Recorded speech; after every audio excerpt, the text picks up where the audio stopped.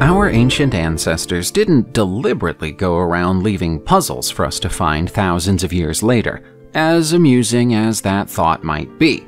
Instead, we simply don't have the relevant knowledge to properly understand some of the things that they left behind. There are countless mysterious objects and places all over the world that scientists, paleontologists, and archaeologists have never quite solved the riddles of. And we're about to see some of them here. We don't mean to alarm anyone, but scientists don't really understand the phases of the sun. That's a little alarming to hear when the well-being of our entire planet depends on our native star, but it's true. We know that because in January 2022, scientists completed a lengthy study of ice cores found in Antarctica and Greenland. Locked within the ice is evidence of a colossal solar storm that happened around 9,200 years ago. That's a problem for scientists because, according to their data modeling, the sun was going through a quiet phase 9,200 years ago and shouldn't have been throwing out solar storms anything like this big. The evidence of the storm is there in the levels of beryllium-10 and chlorine-36 preserved in both the ice and the sediment within it. If a storm of this size happened today, it would cause an almost total global communications blackout and pose a clear and present danger to air traffic. Since we now know that we can't trust the data modeling of our best scientists, we have no way of knowing if or when one might be coming. Let's head to North America and check out a discovery that was made in Nevada on December 23, 2021, and was first reported on Christmas Day. Researchers there confirmed the discovery of a 55-foot-long creature that's been described as a Triassic-era sea monster. It lived around 247 million years ago. Scientists have given the newly discovered creature the catchy name Symbospondylus youngorum, and describe it as a marine reptile with an enormous jaw. It's part of the ichthyosaur family. Back when the creature was alive, its natural habitat would have been a mega-ocean that once existed off the west coast of North America called the Panthalassic Ocean. The species appears to have survived a period known as the Great Dying, which occurred around 5 million years earlier and killed more than 90% of the animals that existed in the world at the time towards the end of the Permian period. The precise cause of this mass extinction event remains unknown. It's to be hoped that studying the remains of this sea monster might provide us with a few answers, although it's still early days in terms of doing the necessary work. For a long time, archaeologists wondered whether the existence of the so-called Dragon City of the Xiongnu Empire was a myth. In July 2020, they discovered the truth. In the middle of Mongolia, sitting on the banks of the Orkhon River, the long-lost city was finally found.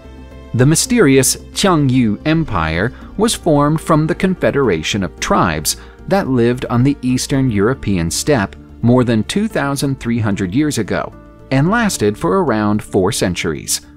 They coexisted with the Chinese dynasties to the east, but alternately traded and fought with them many times over the years. Dragon City was said to be the most outstandingly beautiful city of its era, hidden in Mongolia's Qanghai Mountains. We'll never know if that was true at the time, but there isn't much left of it today.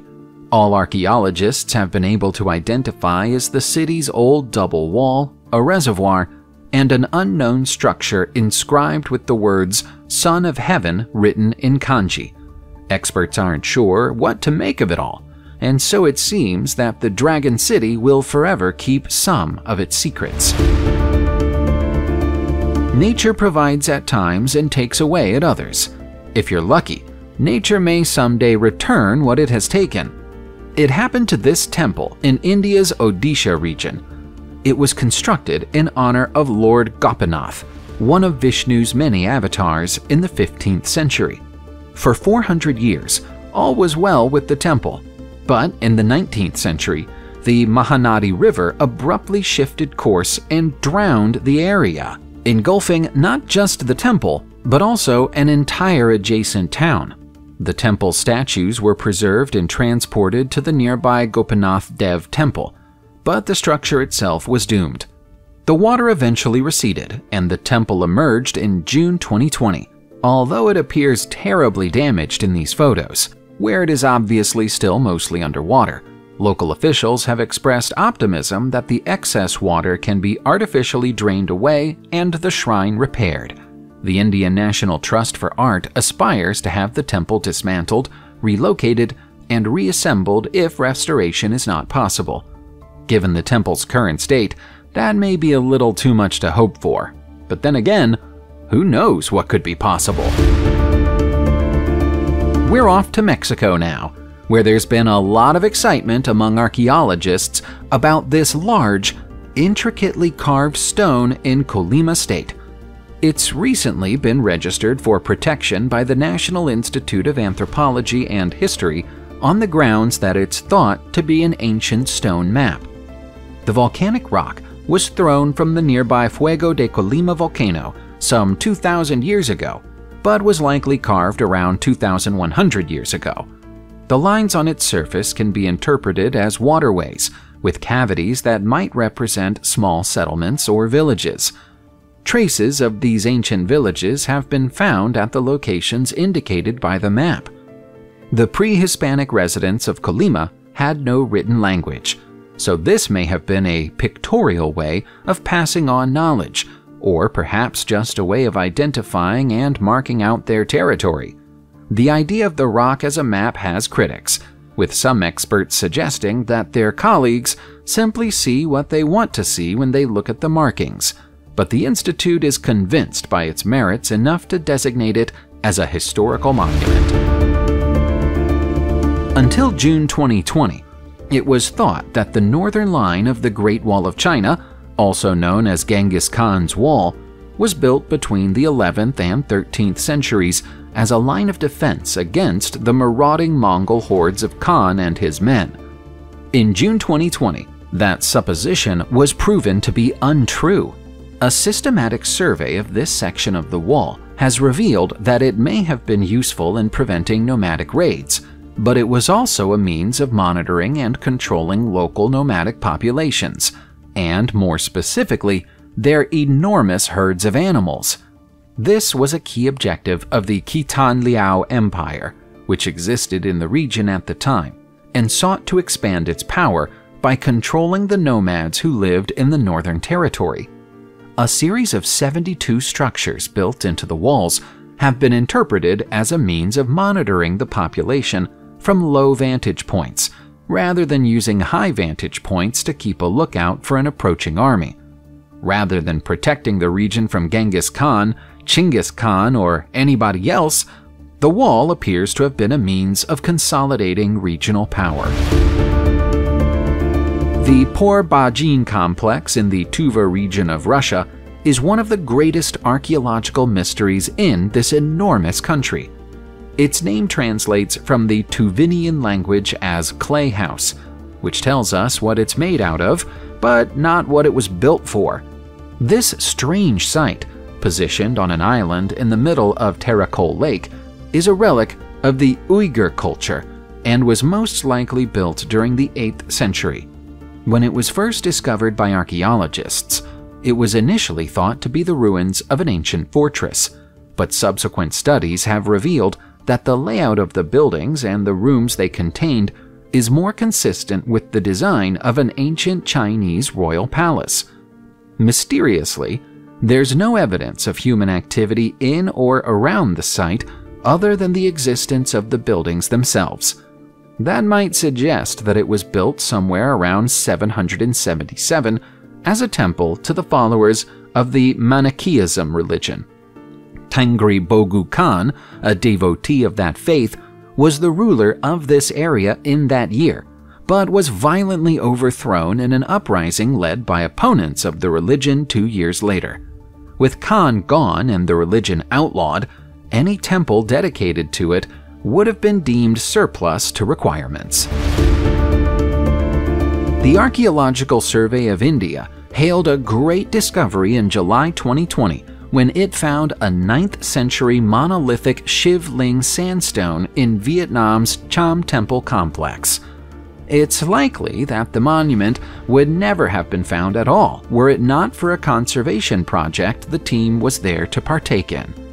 The discovery is important not just because it's a beautiful and well-preserved Shiv Ling, but also because it reaffirms that there was significant cultural contact between Vietnam and India in ancient times.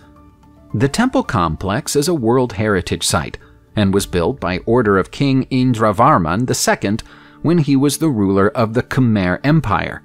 6 other Shiv Lings have also been found at the site, although none of the others is as impressive as this one. The same team has also found black touchstone pillars, red sandstone pillars, and broken idols of ancient gods and goddesses.